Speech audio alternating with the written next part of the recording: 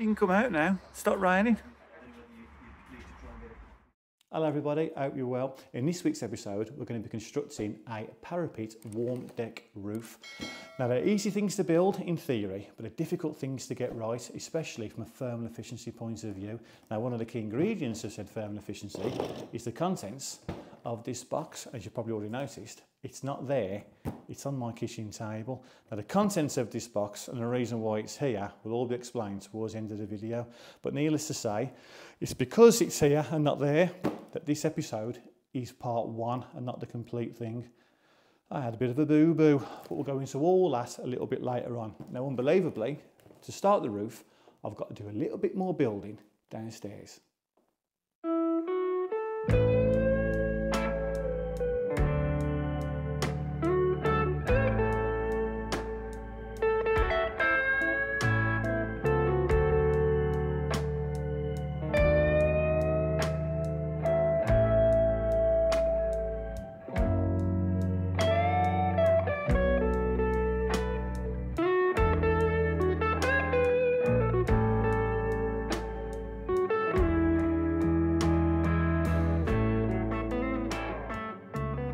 Well, that was Monday. Got those two nibs in, formed the internal doorway through there, which is why we've used concrete lintels, because this roof is all coming off. We're pinching a little bit off the garage to form a bigger utility, and then a whole new roof is coming over, sloping down this way to our guttering down here. So we have, so we finished that off now. So the wall plate is on, as you can see, and Richard is cracking on with the roof, as you can see. Right then, now, you're going to have to bear with us during this episode simply because it's going to be a lot easier to show you what we're doing once we've done it, I should say, rather than explain it, because we're blowing our own minds really trying to think of a way of explaining this. But stage by stage then of a warm roof, what we've done is, Rich obviously built it, there's furring strips to go on top of here, you'll see those later. So what I'm going around doing now is getting this old insulation that we've got off cuts that we've used off other jobs. It's either this or landfill, so it's better to be used somewhere, isn't it? And I am foaming them in, get as tight as I possibly can, but foaming them in between the rafters on top of the internal skin of block work. Reasons for that, again, we'll show you later. It's all going to become apparent. Trying to talk you through it now, it's just, we've gone cross-eyed a few times. Yeah, it's pointless. We might as well just show it because it gets confusing, yeah. So, just to show you what I'm doing then, I've done that up to now, leaving them slightly higher and cutting them back down to that. I've now got to do the same over there. Whenever we do foam, expanding foam, not glue, expanding foam, we always use the fire stuff, simply because, and there's no science at all that I can back this up with, I reckon it goes off harder when it's done. I'm going to use the word dense. Dense. A lot more dense. It's dense. That's a word I can relate to. So I've got nothing to back that up at all, but it just seems it. Plus, if you're using fire foam, you can't go wrong, can you? You can use normal foam where you should be using fire foam, but you can't use fire foam where you shouldn't be using. Oh no, I've gone cross-eyed. Yeah. Anyway, we move on. So I'm doing that, going all the way across. I'm going to do all the same across there, and then we can start building our external block work and get the actual building of it, masonry wise, finished. So we'll crack on, we'll check back in a bit, and then we'll explain further in hopefully more clearer details. Clear as in clear skies as well.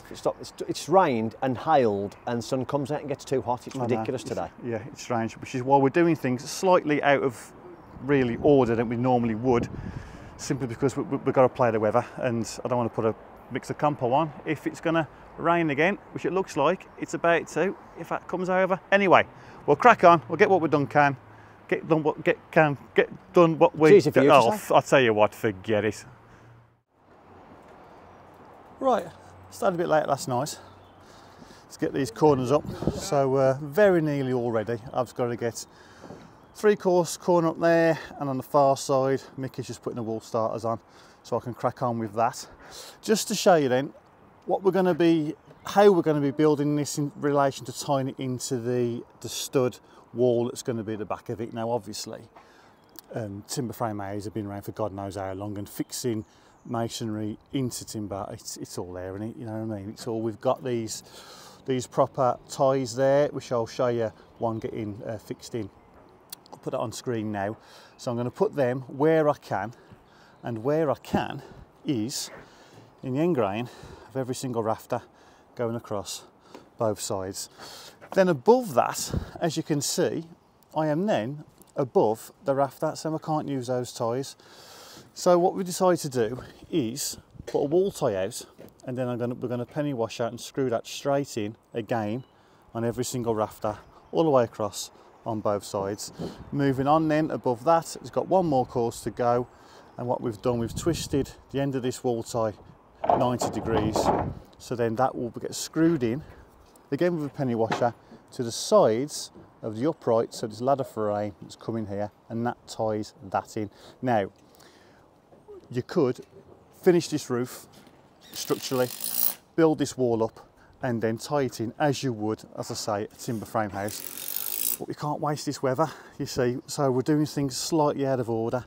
If we were to wait for this roof to be done, it could be raining for the rest of the week. So whilst it's nice, let's get this done. Yes, it's slightly backwards, and yes, we are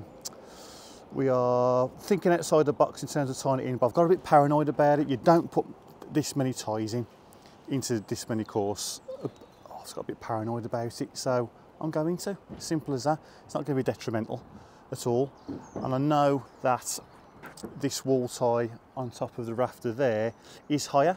So yes, when that gets screwed down, that wall tie will be leaning back into the house. And I know that that's a no-no. However,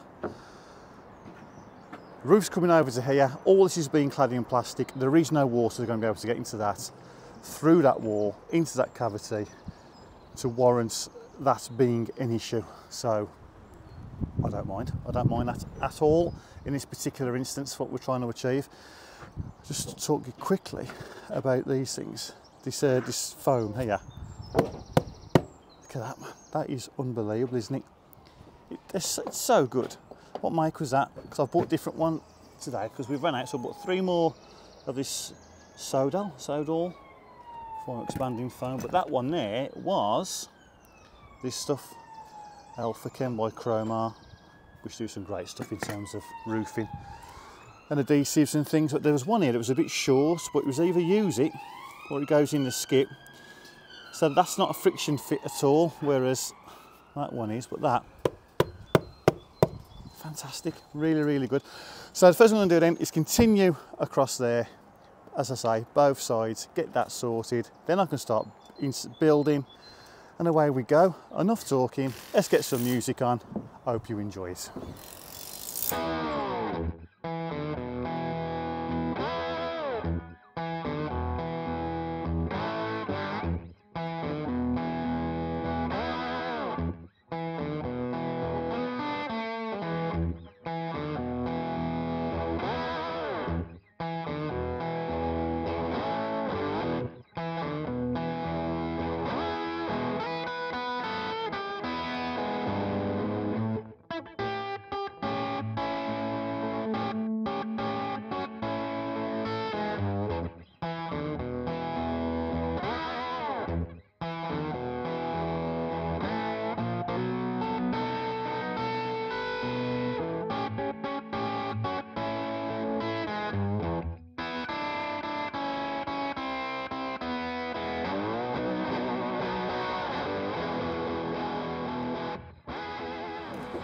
Well, that's a shame. Just check the footage, and my camera had turned off.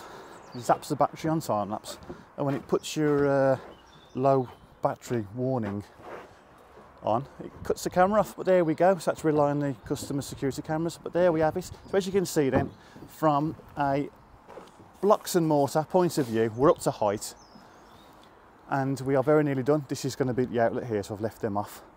But this is where it starts to get interesting, depending on your point of view, of course. We're going to start now constructing the warm deck roof. Now, everything you can see here, woodwork-wise, is just a standard flat roof construction. Isn't that right, Richard? Warm or cold roof, this is what you do either way. Exactly. There's nothing, as I said, there's nothing that's gone into this structural-wise that denotes a warm roof. It's everything that we do from this point onwards. In fact, the only thing that we have done that you wouldn't normally do is the insulation that we showed you earlier. Apart from that, you're up to date. It's all warm deck from this point onwards. To that end, we've got to get these boards up and we're going to form our first deck straight the way across. We can't quite finish it just yet, simply because of the saw pipe, which we'll go into a little bit later. Well, I'm not going into the saw pipe, but you know what I mean. So, first thing then, for the warm deck construction is board it out, which we're going to do now. Should we get on with it? Oh, I'm excited.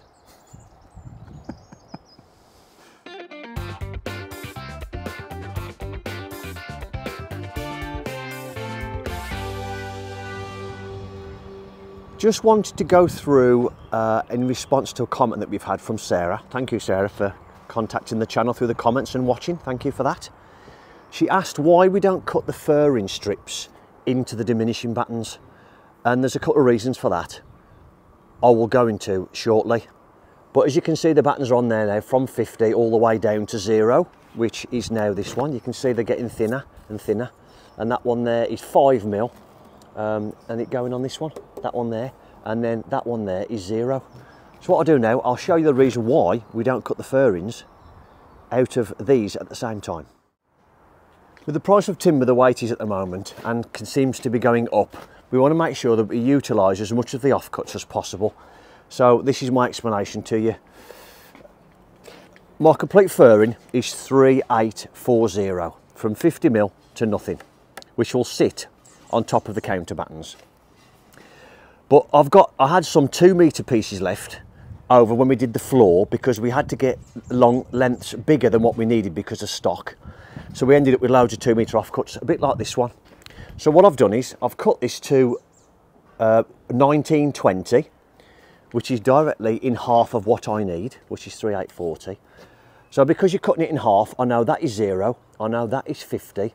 So you cut it in half at 1920, and I know then that that is 50 still, and that now is 25mm. So that's exactly what I've done. I've cut my fern strip 25mm to 50 at 1920. That then means I've used up my 2-metre pieces. So all I've been doing, sorry, as per the video that Adam put on the screen for you last week regarding the fern strips, I'll just get this one. So let me just come back a little bit. This just goes onto there like that. I'll then just screw it onto there, do my measurement, run it through the saw, take this off, run it through the saw again, and just repeat. That's all I've been doing, and I've got a pile of them there now. Then, if you remember, when we did the other flat roof, the one you're looking at now, because we'd used 9x2 to get the same depth of ceiling height in the room beneath, we knew these were considerably over-spec'd at C24 and 400 centres. So what I did with those was, if you remember watching the footage, I actually cut the furring strip out of that. So I'm already sloped, so there's no need for furring strips or diminishing battens on there at all, because it's going one way, not two ways, like this one is up here. So again, utilising timber. You can now see here, I've got these offcuts that I can also use to add on to 25mm to nothing to finish that row of fern strips off. I hope that all makes sense to you, Sarah. That's why I've done it. And also, when you're cutting your diminishing battens, it is a lot easier just to set up a width on the saw, rip them all through if you've got a table saw. It's for me anyway. If you're freehanding, then maybe it's not as quick, but I've got a big table saw and I can get them all set. So that's why we're doing it. No other reason than that, Sarah. Again, thank you very much for watching.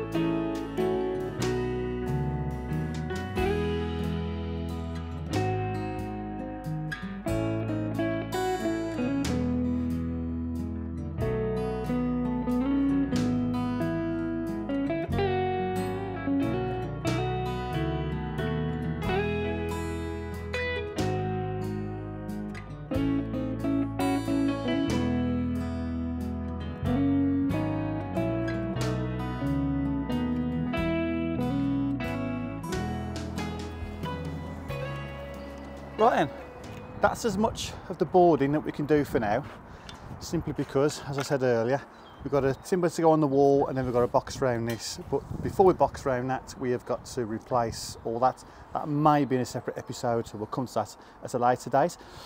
Richard's put all these boards down and he's cut back for our upstand, which is now time to build. We've got to build that for the skylight, and then we've got to build our internal parapet walls, and I'll hand you over to Richard in a second to explain what we're doing there, just to show you what I've just done.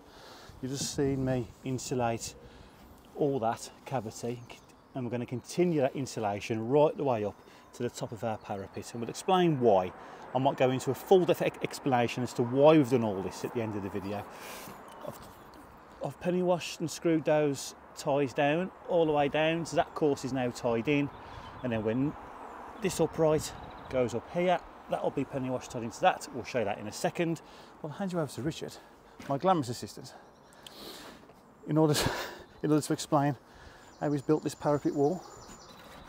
Over to you. Simple little bit of stud work then. Make sure I drop on all my centres of to correspond with my floor joists.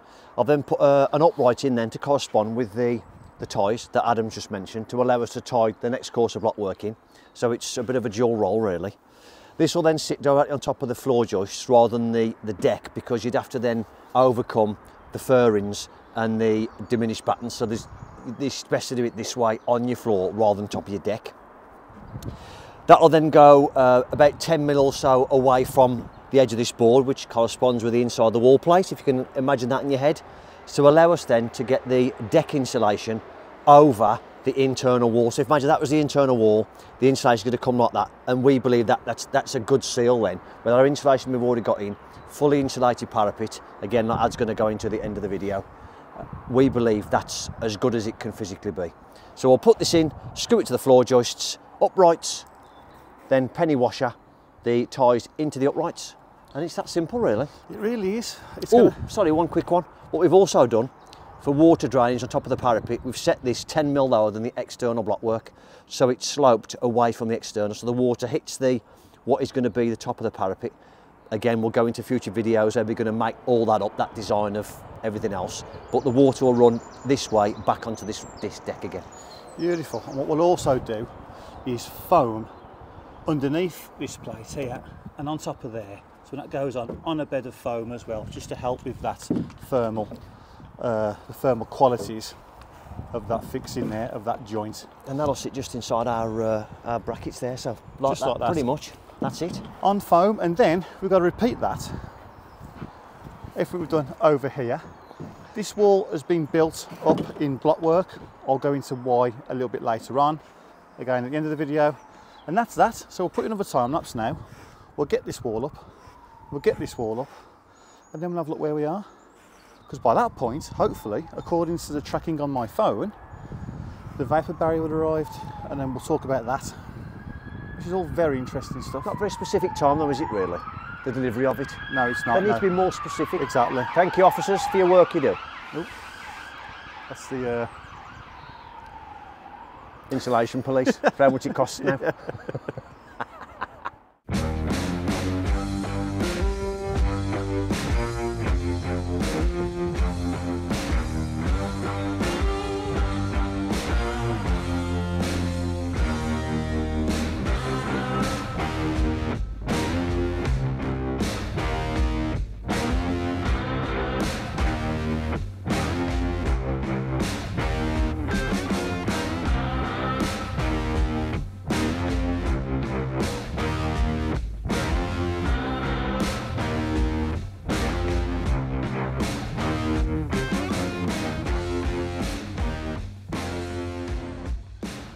Right, we've cracked on a bit.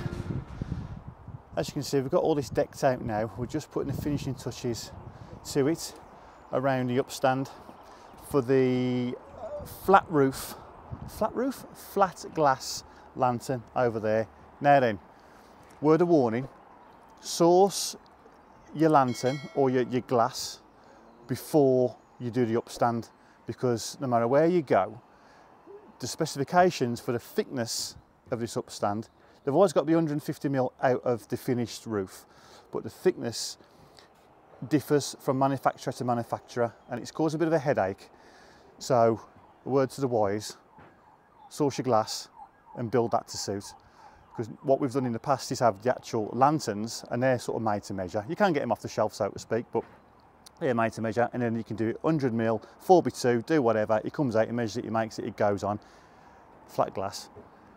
Have proven to be different, haven't they? I don't want to swear on the channel, but so I'm not going to. All right, I'll stop there. Well, there you go. It's yes, it's caused a headache, but there we have it. So that's progress, isn't it, Adam? yeah, Really, it's more for progress. That's the headache. absolutely. We just need to know.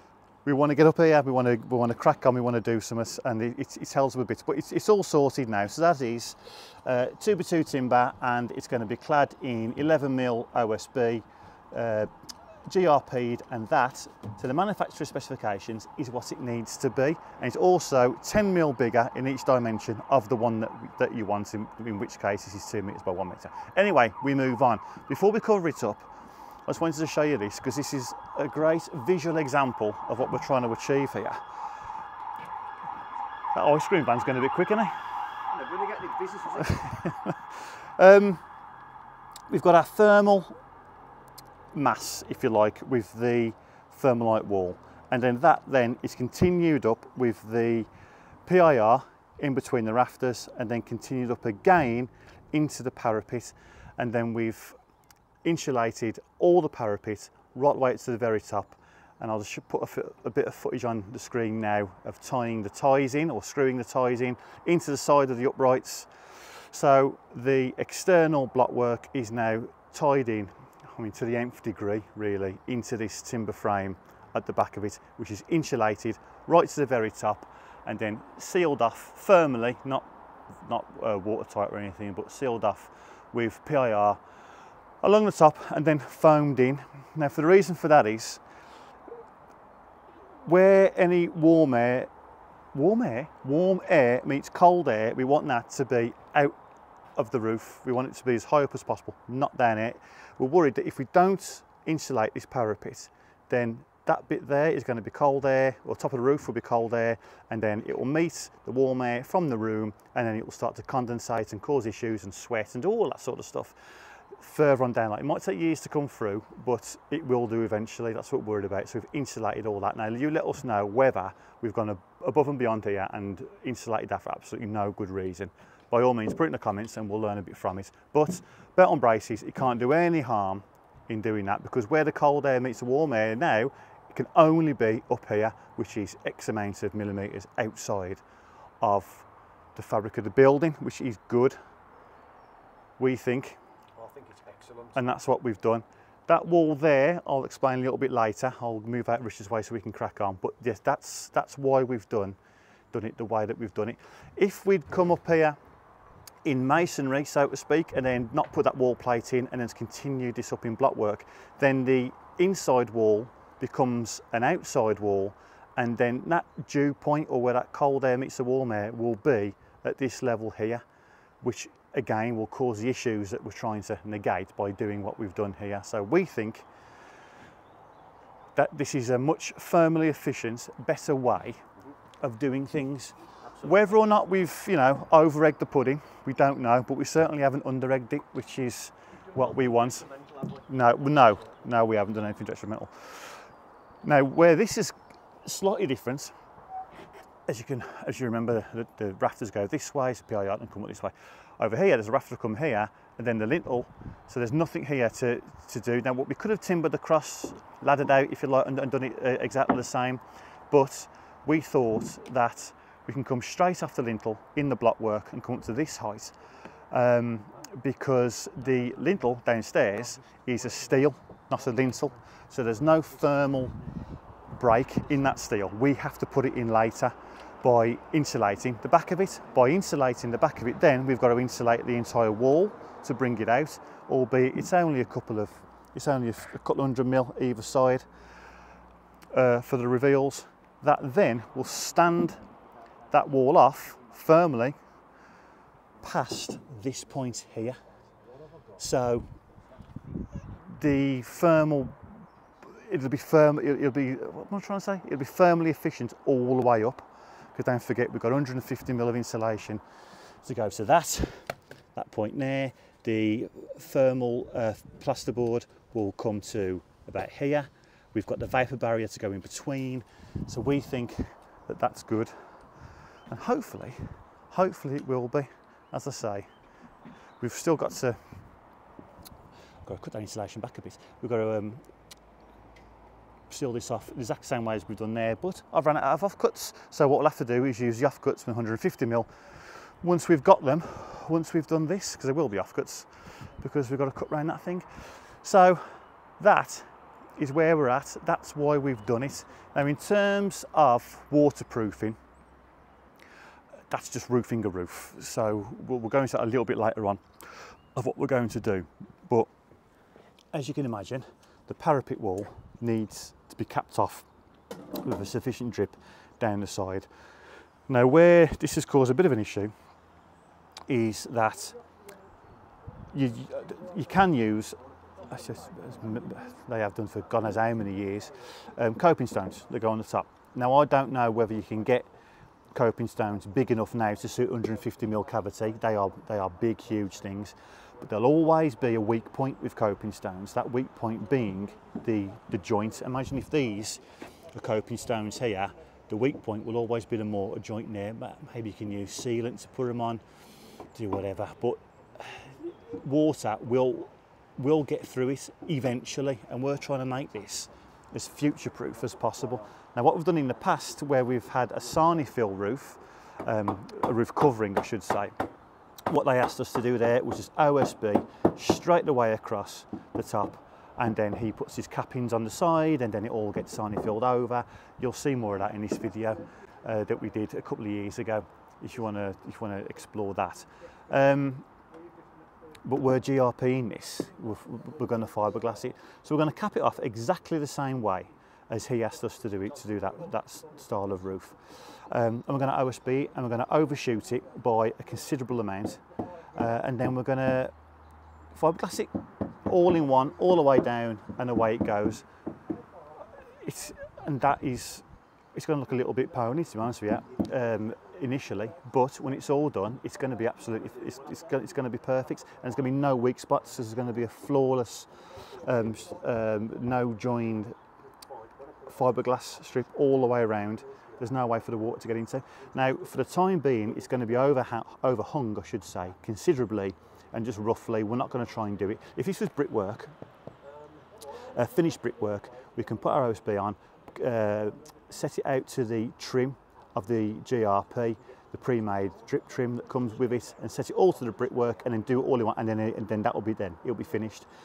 We're having cladding here, so that's going to need battening, and there's a bit of a dispute at the minute because there's conflicting information within the spec of whether it needs counter battening or single battening. That obviously gives us a difference in thickness.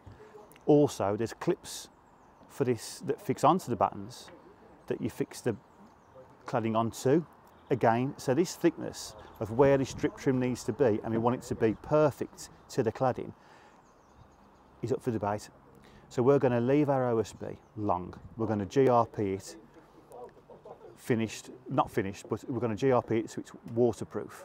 And then once the cladding is fitted, once we've got a bit of clarification with it, once that is fitted straight up to the bottom of the OSB, we can cut that off then to suit the drip trim, and then re-fiberglass the top of it. So it's all in one. It's not the most aesthetically best to do if you're looking at it from this window here, because with GRP you can't iron out any, you can't fiberglass over any kind of discrepancies. If you were to fiberglass this, that bump there, you will see that bump. It'll all be there. There's no papering over the cracks, so to speak. So where that trim goes on top of our GRP, there will be that little bit of like a one or two, well, it's probably about 1 mil kind of lip. So it won't be flawless if you're looking at it from this point.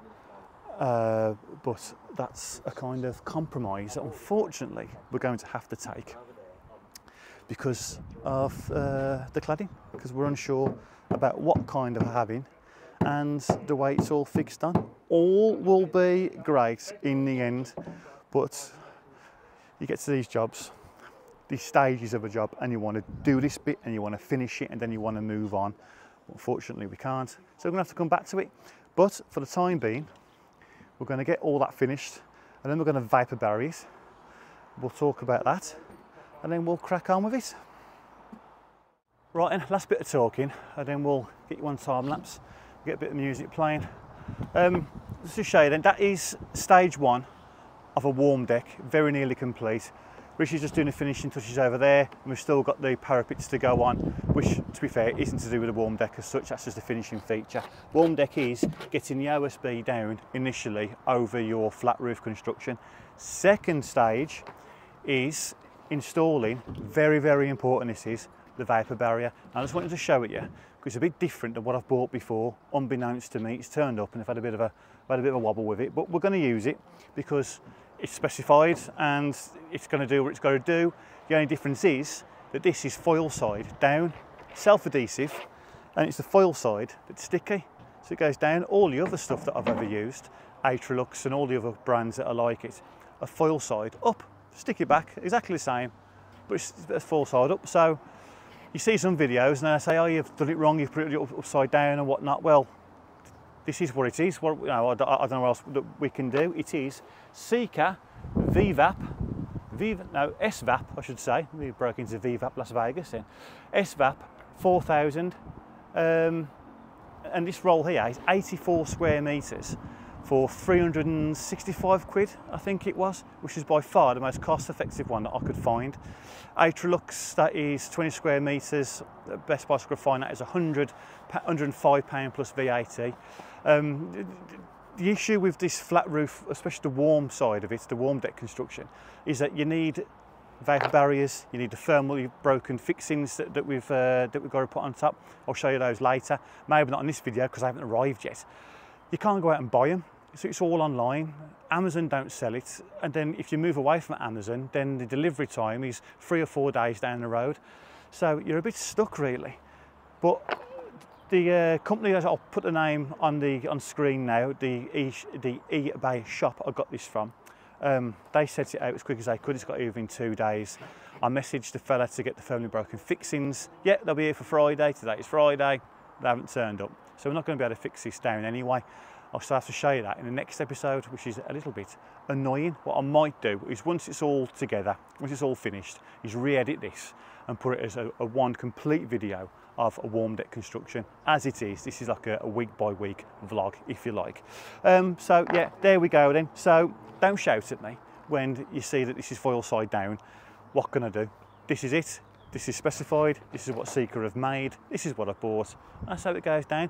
So I'm going to do that now. I'm going to put 150mm strips. I'm going to do 300mm strips because it's going to be easier. So 150mm upstand and then 150mm down, and then go straight from side to side with it, simply because it's self-adhesive. Trying to get it up and then down in one, as you're peeling it all off, it can get a little bit bumpy. I want it as flat as possible. So that's what we're going to do. And a top tip for you, I've come off here 300mm, and all I'm going to do and drawn a line wider than this. Oh yeah, that's heavy. And every time then I can put it to there, I can roll it out. I've got my line there, all ready. Put your level down, cut it, 300mm strip. I can then mass produce them, so to speak. So go all the way around, and there we have it. Right then, let's get some music on and we'll crack on.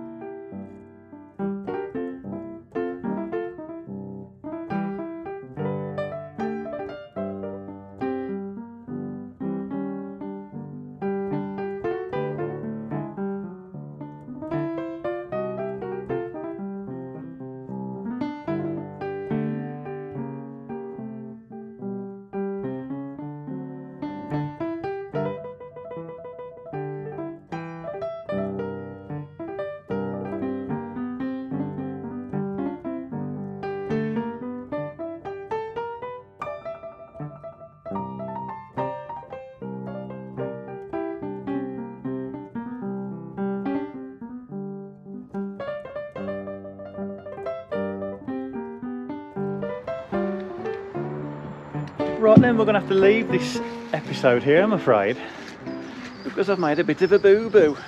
It's Friday afternoon. The clips have arrived as good as gold. The little thermal brake insulation clips. Yeah, I've sent them home, and I could have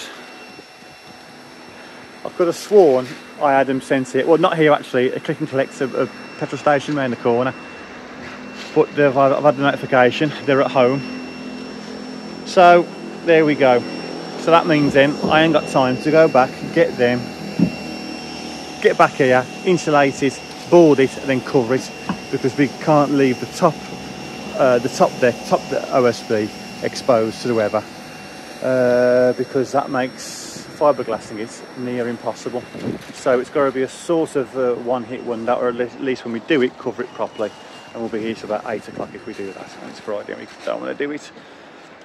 So at least this deck has got some protection from the vapour barrier. It's not what it's for, but this stuff, there's no water getting through that in the long term. That's down, man. That is down. That is the stickiest stuff, the stickiest vapour barrier I've ever known. It really is. It really is quite something. So it's on there, man. No primer or anything. It's on there. So that's this. Before we roof it as well, all this needs changing. All this is push fit, which is perfectly acceptable if it's accessible.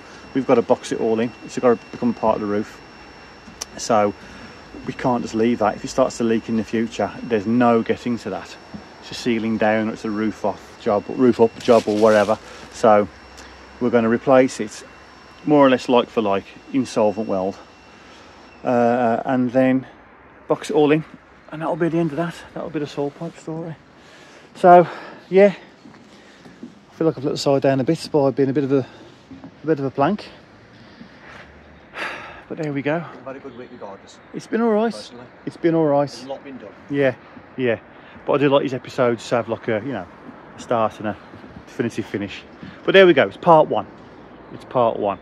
Part two is coming up, and then I'll re-edit it all and put it as a one proper warm deck episode in the future. But there we go. Radio. I'll let Richard say goodbye until next week. All the best, Rich. Try a bit. Whoa. Before you go. Contents of said box. I did promise you at the beginning of the video. Got home this evening, good as gold. Here it was. It's all my fault. I had a moan earlier about lead times and places not being able to go to shops. Now, I've never been to a builder's merchants or roofing merchants or anything and seen these on the shelf. But, however, I know full well it's 2 to 3 working days. If I'd ordered it sooner, I would have got it sooner. It's my fault. It's not the suppliers or any suppliers for that matter. But there we go. We live and learn. There we have it. Said. Firmly efficient warm deck roof caps. I don't know what they're called. But there we go. That is, by all accounts, the most firmly efficient way of securing down your top bit of OSB on a warm deck roof. There we have it. All will be explained in the next episode. We've used these a few times now over the years. Never had any complaints. There's a few do's and don'ts with them now, but as I say, we'll go into all that in the next episode in part 2. And if the weather stays nice, and it has got to be nice, we'll get it fiberglassed as well, because the flat roof lantern has been ordered. That's got a very short lead time. Hopefully that will be there. So fingers crossed, if I pull my finger out, if I order things on time, get the things there on time, it'll be built on time. So there we have it. So stick with us. So hopefully you've learned a little something from this episode. But if you've only learned one thing, it's this. Despite what eyewitness accounts, what people say, and even physical evidence, Richard has got a rather large table saw. See you next week.